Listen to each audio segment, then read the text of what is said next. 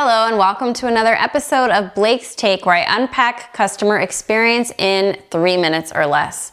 Today I want to talk about what is machine learning and how is it relevant for customer experience.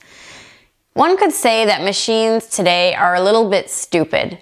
It's almost like these machines are people and they're volunteering to help marketers and they're really failing. For example, every time I go to any magazine or even my email, maybe Twitter, I marketed products and ideas that are not relevant to me or I'm not a buyer for. And this happens every single day to millions, actually billions of people across the world on the web. And now we're seeing a little more progress with something called machine learning, which is essentially our ability to program machines or software to teach itself, to learn from past experiences through data and through other opportunities for machines to get to know us, the consumers, better. And there's a few reasons why this is pretty compelling when it comes to customer experience. We live in a swipe right culture. Thank you to Tinder. Thank God I never used that because I'm too old for that, and found someone before Tinder. But anyway, we live in a swipe right culture, and marketers have very little time to earn the trust of the consumer, and they're not doing a great job of it now because, as I said earlier, our machines today that we rely on for marketing, especially automation, they're a little bit stupid.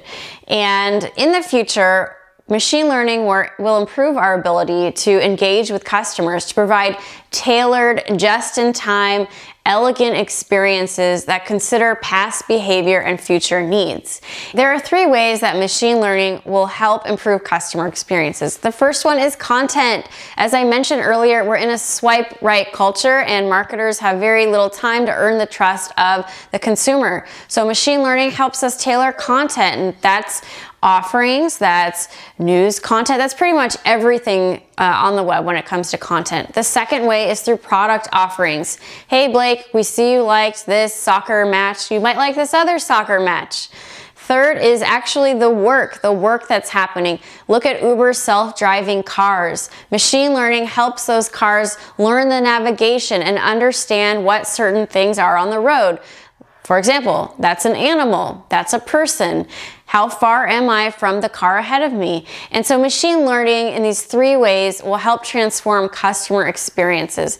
And basically in the end, it's about hyper-personalized customer experiences that are powered by machine learning, but not like what we see today where, I hate to say it, but we've sort of let technology loose on customers and nothing is really relevant. If I get something that's relevant, I'm always caught off guard and super impressed. So that should be a warning message to all of you out there.